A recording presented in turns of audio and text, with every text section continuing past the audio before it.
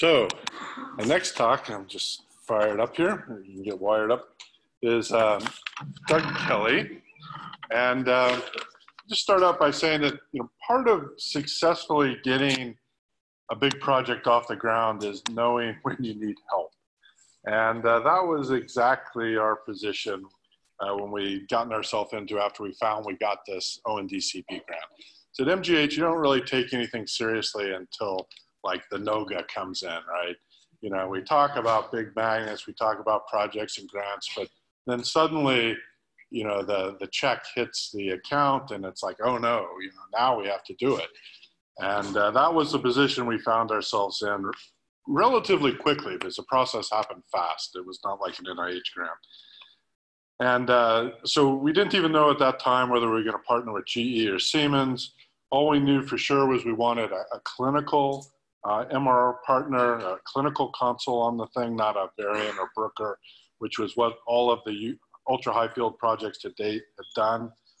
And Doug had played a really integral role in the ANMR 3T and then the GE 3T product. And those were two very important instruments to the NMR Center's history. And so I was very personally thankful that Doug could come on and help guide this new project into existence. And we were really kind of lucky in our timing. He'd just come back from Australia, and when he signed on, maybe he was still disorientated from being on the upside down there. Anyway, he was thankfully joined our project and played an integral role in getting going. And then since then, he's gone on to be the global 7T product manager at GE for some time now, right? Like more than a decade. And the development of 7T applications at UCSF. And so without further ado, Doug. Thank you, and thank you to Larry and John for inviting me. I'd like to talk a little bit about lessons learned and unlearned over the course of the past 20 years. So what did we think we knew about 7T in 1999? What do we know now, and what are we hoping to do in the future? Well, we knew that magnets were really big and they needed a lot of shielding and a lot of helium. We knew that the gradients were the key to getting performance out of the system. We were pretty sure that diffusion was going to be hard. We thought that B1 homogeneity would really limit a lot of the applications that we wanted to do. We knew that we should just focus on the brain to keep it simple, and that one has remained true. The SNR gains would help a bit with spatial resolution, but the real benefits we thought would be in bold and spectroscopy. And the clinical applications for 7T were really a good ways off. So with that in hand, we started with the magnet, and yes, it was really, really big. This is about 3.4 meters long. Each of the main magnet formers that you can see here, each of those weighs about 6 or 7 tons. They've got about 100 kilometers of wire on each one, and they have to be aligned with a radial accuracy of about 1 millimeter. So this took a lot of careful thought and a lot of effort. So the magnet itself is basically built up as a compensated solenoid. So these are just big cylindrical loops of wire, and then you add this on the outside to correct for the length. And these windings and these windings are there to correct the Z2 variation that you get by cutting off the solenoid. And they really want to be in the middle.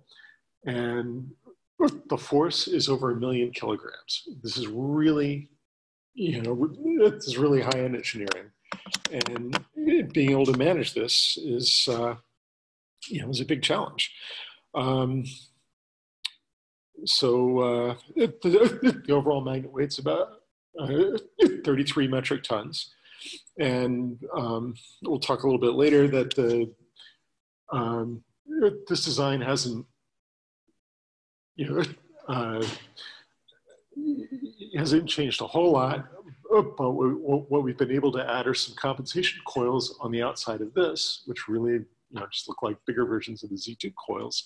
And what they're able to do is actively shield the magnet and make it much easier to sight. We don't, for example, need a 400-ton 400-ton iron box in order to make everything work.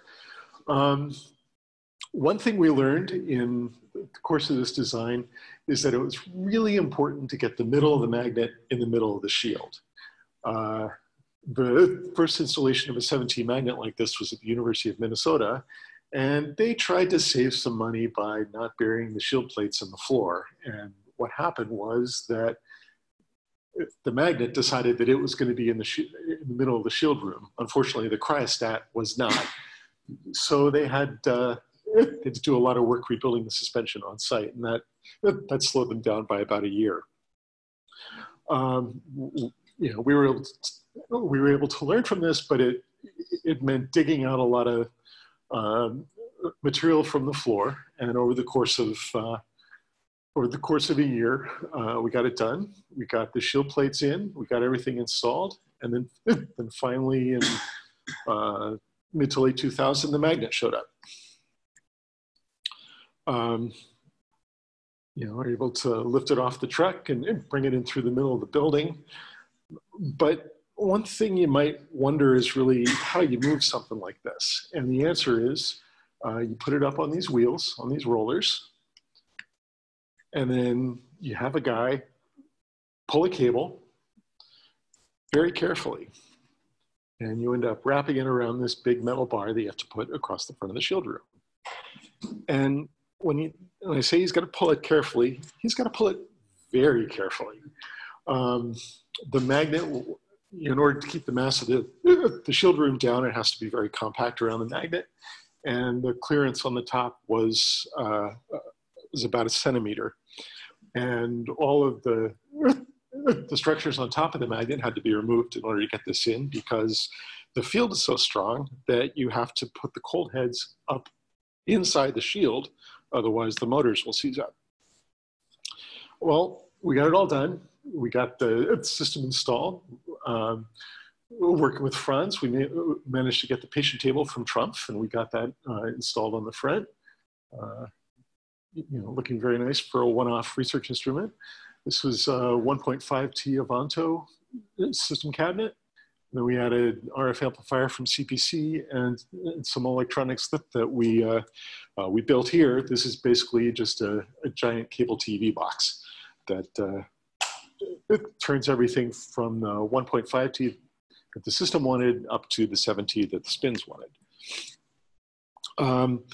In order to get the magnet ramped, we also had to get a hold of every 750-liter doer in New England. We had those for about a week.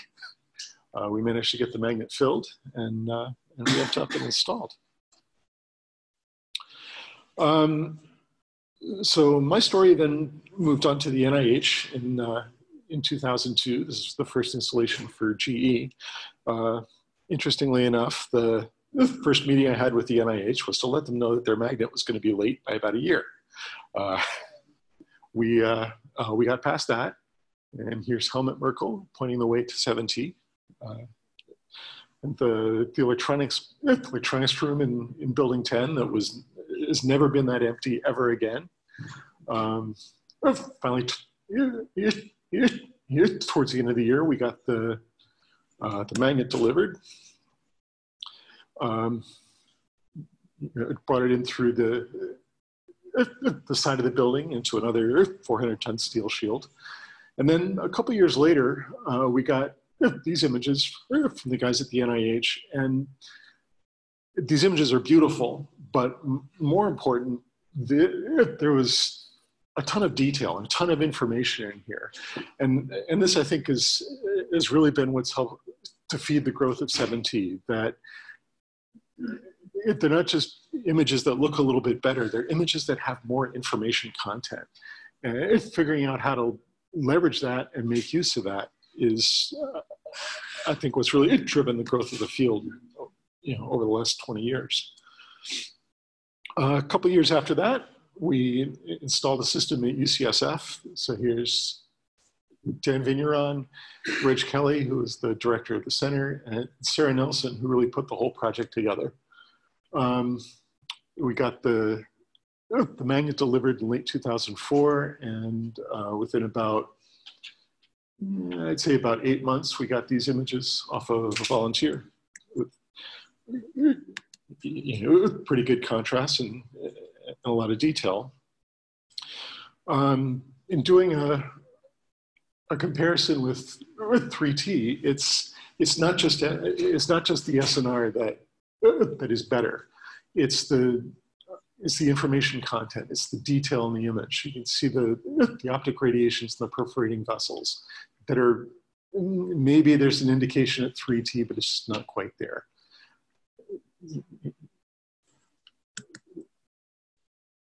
And then in a little more detail, yes, there's a nearly twofold increase in SNR and going from 3T to 7T, but again, it's the information content that is so different.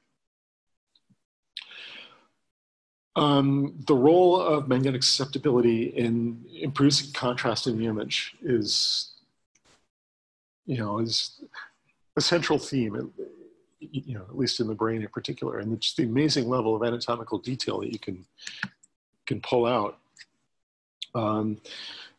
This work for Jeff Kirshner when he was at UCSF and then later at Stanford, in isolating this one subregion of the hippocampus, the stratum radiatum, and really showing that it is the neuronal loss that is a hallmark of the development of Alzheimer's. Explicitly looking at the phase component to characterize these differences in MS lesions. Just looking at the magnitude, there's not a huge difference between these two, but here, if you look at the phase, you can definitely pull out the ring in what is apparently a younger lesion. In taking the phase information and converting it to a susceptibility map, you can see the prodromal Huntington's disease, the dramatic increase in the range of susceptibility variation within the thalamus and related structures. The information is there, and trying to figure out what to do with it, I think, will lead to further growth in the field. Okay, so what do we know now? We know that good gradients can enable good diffusion at 7T. Good gradients at 7T are really good at 3T. Susceptibility contrast provides a lot of information that we can take active shielding and zero boil off cryostats and make them work at 7T as well. Improving the biohomogeneity is hard. It takes a lot of work, but it's not always essential. You can get good quality images with some simple approaches, and that while 7T will likely play a role in understanding brain disease and brain development, it's not the next 3T. There are something close to 100 systems out in the field now, and I think that number is likely to double, but it's not going to grow much more than that, I don't think. So what can we see now? This is off of our latest generation system in our development bay in Wisconsin. MP-range at 0.8 millimeter isotropic with a 6-minute scan time. This is as close to push button as it's going to get. And in comparison, 3T, you notice the bright arteries. Well, that's because we're using a head coil as a transmitter, and we don't have the inflow effect. We can see that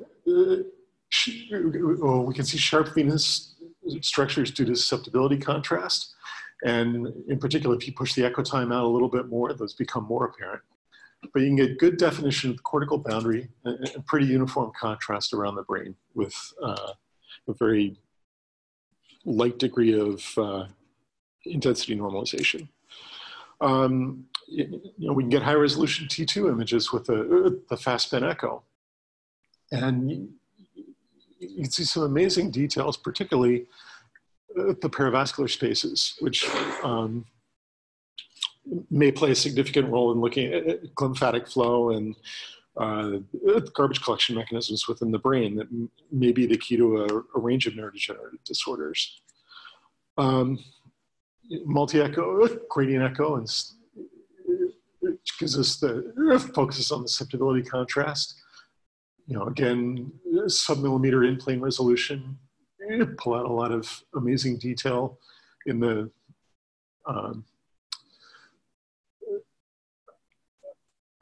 basal ganglia as well as in the venous vasculature. You know, high-resolution diffusion weighted imaging with multi-shot acquisition to get rid of the susceptibility distortions of the frontal cortex. You know, in comparison, if we take the MP range and project it up to a 3 millimeter slice, we're doing a pretty good job in capturing the anatomical detail. Diffusion tensor imaging, 1.5 millimeter isotropic resolution with about a just under 7-minute scan time with a threefold acceleration in the slice direction and twofold in plane. We can process this with MR-Trix to pull out a track density image and get some amazing detail within the pons. And then working with Cornell University will be the first installation of a complete system. They took a motor task that used for surgical planning from the typical subject at 3T, run the same protocol with higher spatial resolution, thanks to Christina. And in less than half the acquisition time, we're getting much better localization and much sharper acquisition. So where are we going with 7T? Well, we need more and better RF coils. We need better and more consistent guidance on implants. We have to be able to deal with motion as we push the spatial resolution, you know, down below a millimeter. The range of motions that we're susceptible to is much, much greater. We need to be a lot smarter about the data we acquire. There's a lot of redundancy in the data we collect, and I think we can use that much more effectively. And then lastly, if we really want to see this grow, we have to break the cost curve. And it's not entirely clear how we're going to do that, but you know, maybe with projects like this, we can begin to see a way to move forward. So thanks to a lot of people, you know, Hans, Larry, and Bruce. The team from Siemens, Franz, Andreas, and Rolf Loeffler helped out with, you